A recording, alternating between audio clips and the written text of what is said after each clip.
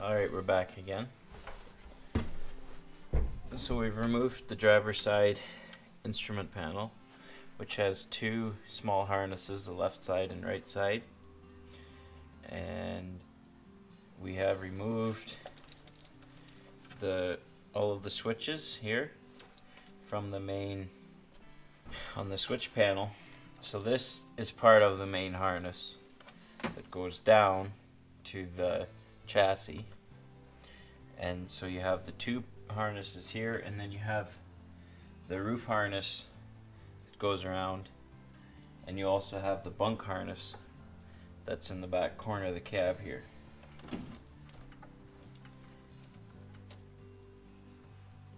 So now we're going to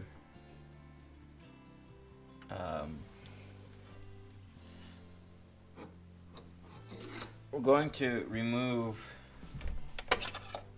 everything from the breaker panel.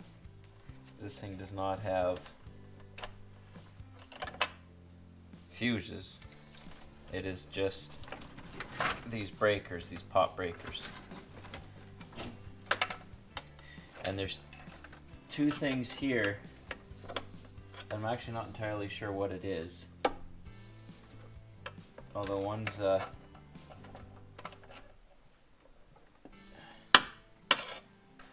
think we'll just remove the harness, which actually isn't that difficult. Basically, these breakers are all daisy chained together with a power wire, and then whatever breaker you want to use for whatever, you just attach that to the...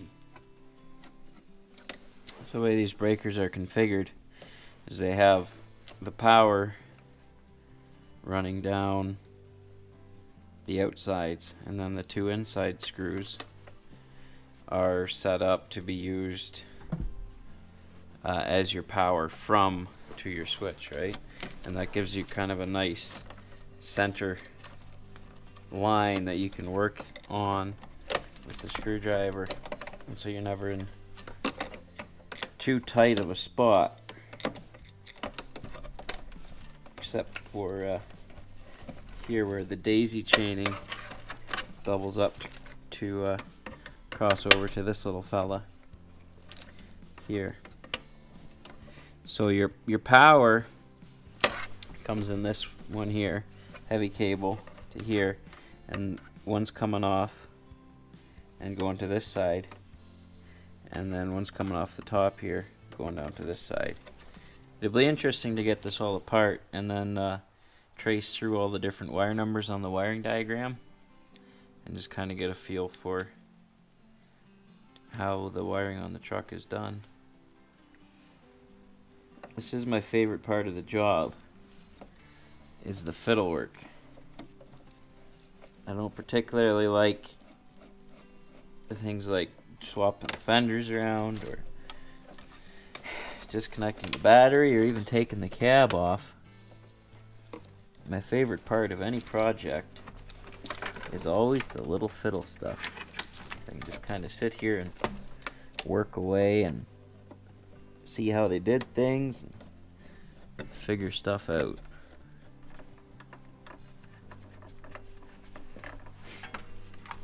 Alright. Apart from one little switch in the very bottom row,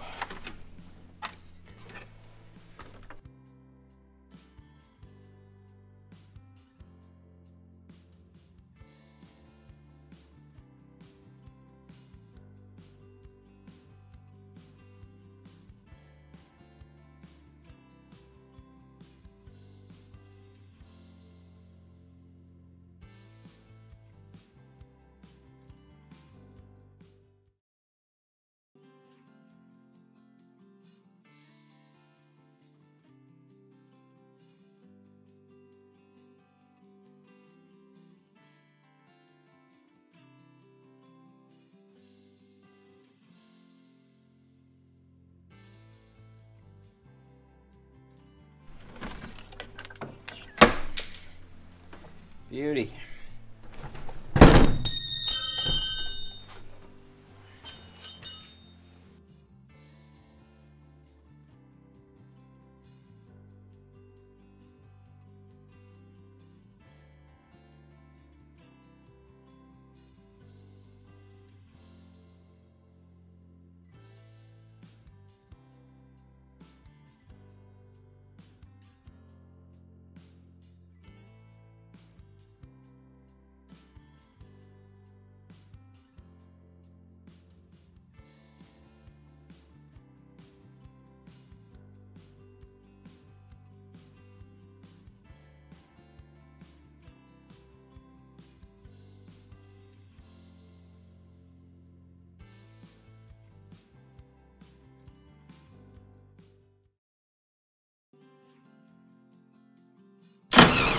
Yep. Seems like a lot of this dash stuff is a 3/8.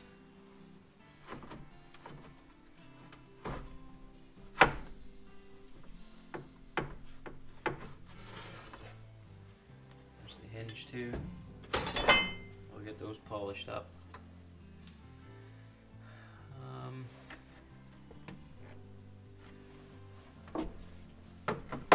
1, 2,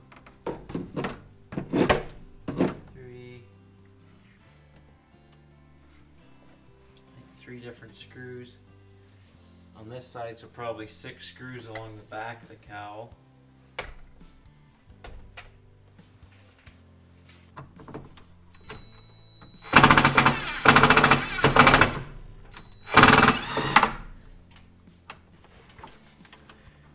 Four.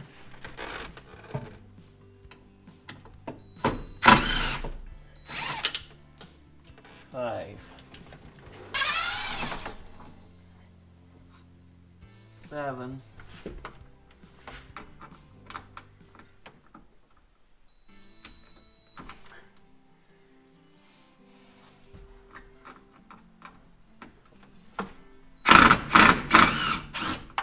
8.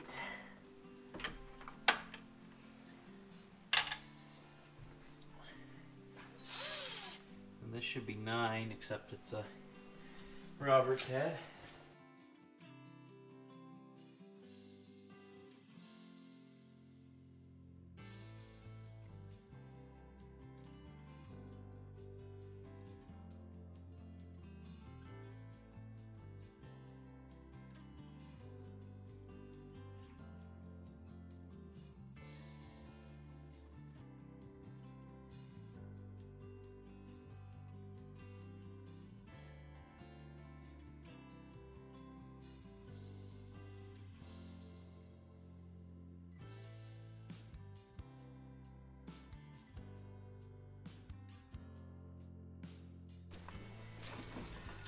So when I talk about the manifold, it might not have been that apparent in all the videos, but this is what I'm talking about right here.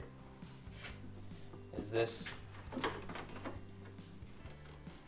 what appears to be an aluminum block about 1.5 feet long that has all of the fittings for your junctions going into it, and then coming off of it are a couple different valves and mainly hoses,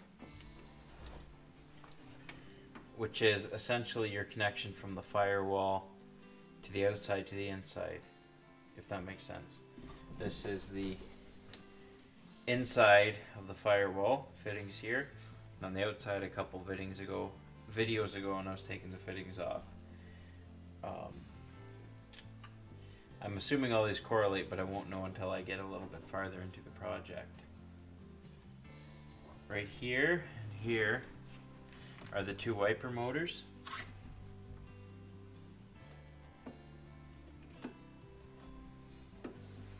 Both are driven with air power. There's a line off either end. This is the only heat duct in the entire truck. You will have heat coming out of the bottom of the heater core for foot, because you do have defroster and floor here.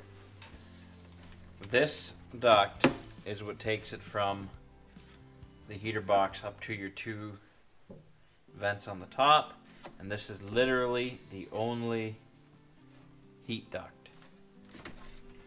Apart from, like, the bunk heater is a completely separate affair, but this is it. There's no heat ducts on either side to blow up the side windows. There's nothing. In fact, Peterbilt didn't actually really do that until in 2000. They redesigned the square dash a little bit to help defrost your side windows. But this is a very simple system. This is the plug for the HVAC from your main harness. This line is additional. It is for the PTO, and I believe it can be slotted into one of these unused ports in the manifold. I'll have to double check that. but we're gonna plan on that it can be moved from here over to the manifold, because this was a real pain to deal with. This is your harness, which goes not only to your speakers, spotlights, radio, but also it ends up going to the bunk as well. Anyway, that's enough for now. That is how you remove the dash out of a 359, and we'll get on to bigger and better things next time, and we'll deal with the lower half, getting rid of the heater core. So thanks for watching.